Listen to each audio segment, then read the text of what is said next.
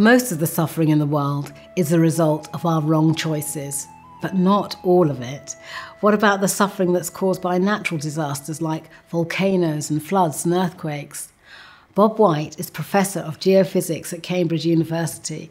His job is to study natural disasters like volcanic eruptions. We asked him what kind of disasters cause the most harm. Amazingly, the most disastrous of disasters that affect most people isn't earthquakes or volcanoes or those headline-grabbing things, it's floods. And you'd think floods are very mundane things, but actually they kill more people every year than any other disaster. And there have been individual floods, such as one in 1970 in East Pakistan, which on one single night killed more than 500,000 people. It's astonishing, isn't it? And even in England, within the last couple of years, there's been floods that have killed a few people.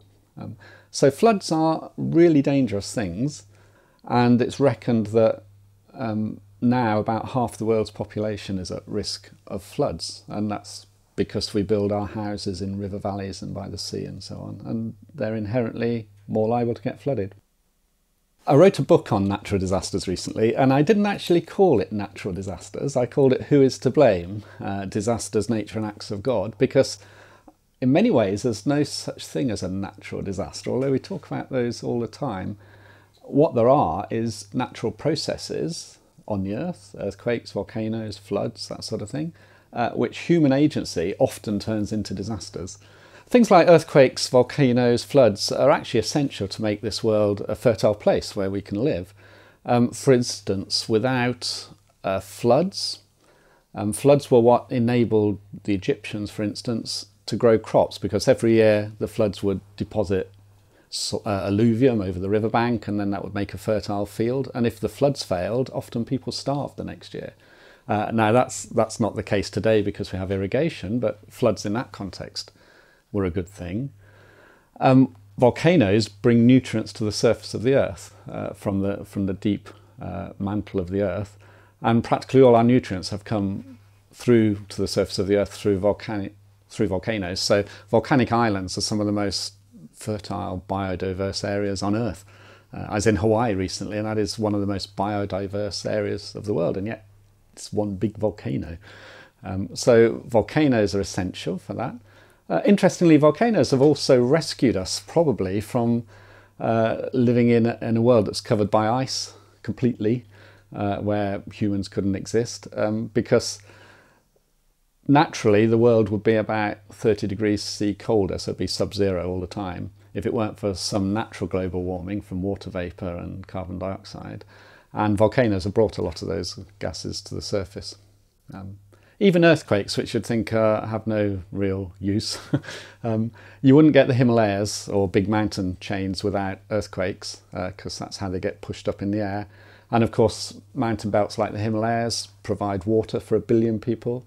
As they get eroded, the erosional products are deposited as soils in the river valleys, and we grow our crops. So even earthquakes are essential to making the world fertile. If it was a flat world, we wouldn't have the weather and we wouldn't have that soil. So these natural processes are intrinsically good, and I think that's why when God had made the world, he said he saw everything he'd made, he said it was very good.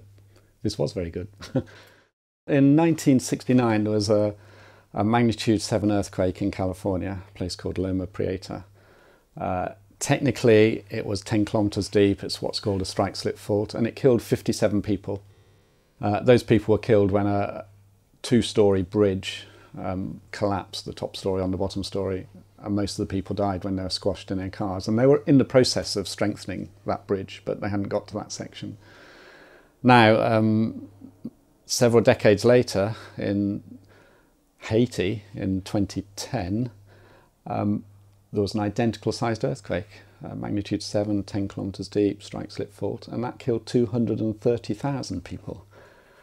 And so why was that the case? They were identical earthquakes.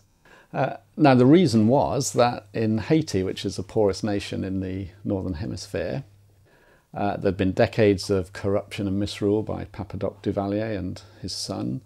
There's huge corruption. People were living on landslide slopes where nobody should live, in very cheaply constructed houses made of concrete which fell on top of them and killed them. Now, it wasn't their fault that they died in the earthquake, but there was human agency involved because we know how to build houses that don't fall down. In fact, there was a mobile telecoms building in Haiti at the time, 13-storey, plate glass windows, and not a single plate glass window was broken. And yet, right next door to it, I've got a photo of this, there was a 3-storey hospital built just the year before in 2009, which collapsed and killed many people. So that is human agency in that respect, that these deaths were caused by human actions interacting with the natural processes. And nowadays we have enough know-how to prevent most of that. And sadly, that wasn't the case in Haiti.